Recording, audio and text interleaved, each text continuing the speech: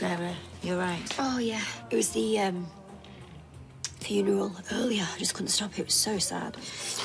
Oh, love. Yeah, I just hate funerals. It just brings it all back about little Billy.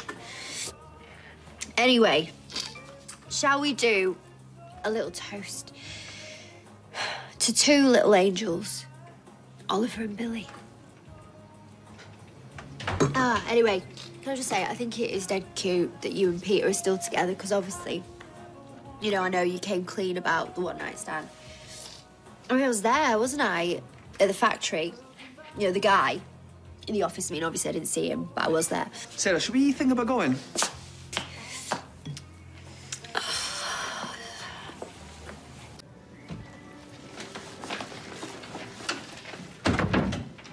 Sarah was a bit chatty earlier in the bar, wasn't she? Was she? Anonymous sex with a businessman, you told me, from a conference. And then she blurts out. Listen, Sarah was drunk. You know what rubbish people spout when they're under the influence of Dr. Vino? Ah, it's a veiled dig at my alcoholism. I was waiting for that. Please, just talk to me.